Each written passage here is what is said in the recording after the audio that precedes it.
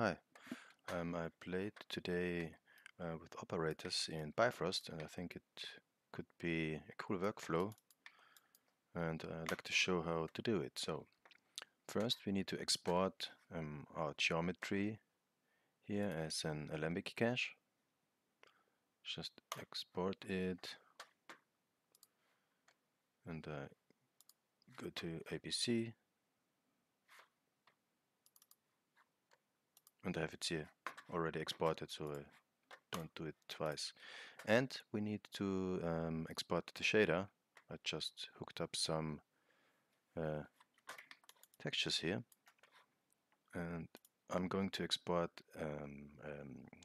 MaterialX utilities, export to MaterialX, and then go to my folder here.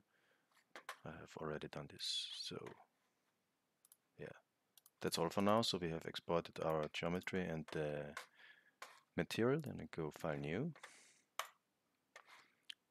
and I open up the Bifrost editor. So create a new graph. I don't need this input here. Then we go to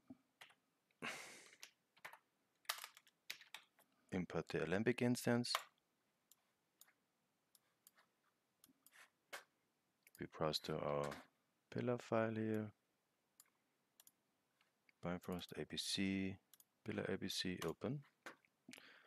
So now we have this in here, and we create a cube. This is just our geometry that we see what we are doing in the viewport. And then we need a set instance geometry node.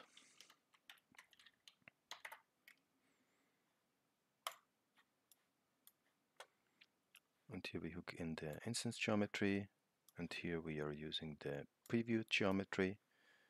And then we need some points to scatter for. Construct points.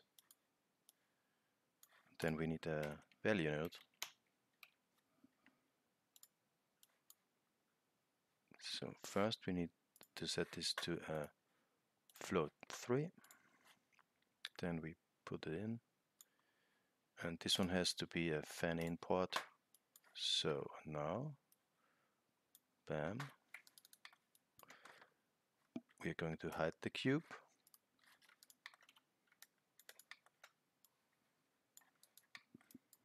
Okay, now we try to render this in the Arnold. Okay, first we need a light.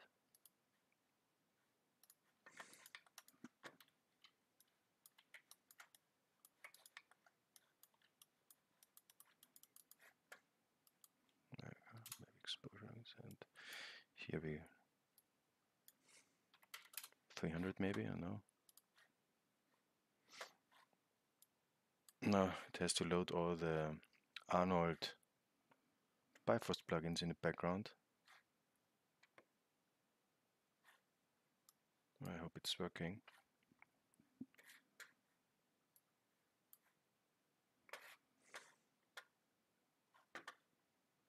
What does the log say?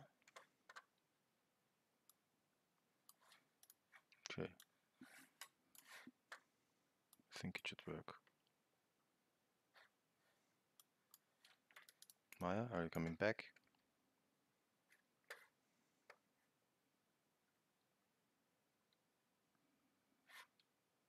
Okay, yes. Here it is. So I stop it, try again, and now it's loaded to now. Now it's much faster. And here comes the operator thing. To apply the material, we need to create an Arnold operator operators. We are going to the MaterialX one. Then, oh, come on. Where's my outline icon?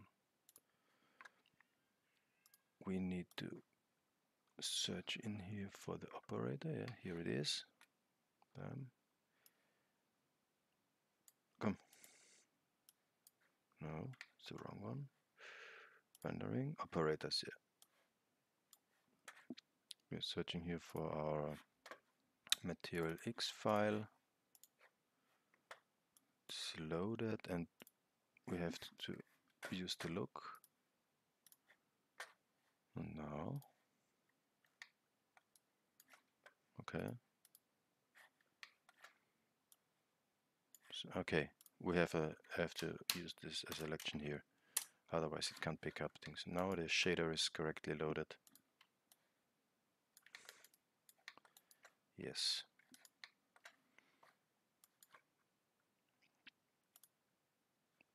Why I do this all the time? Come on. So, and if we duplicate this here with input connections, we get the second graph.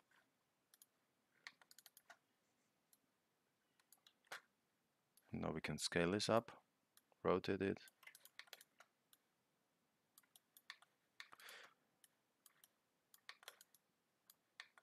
Yeah, everything works like expected.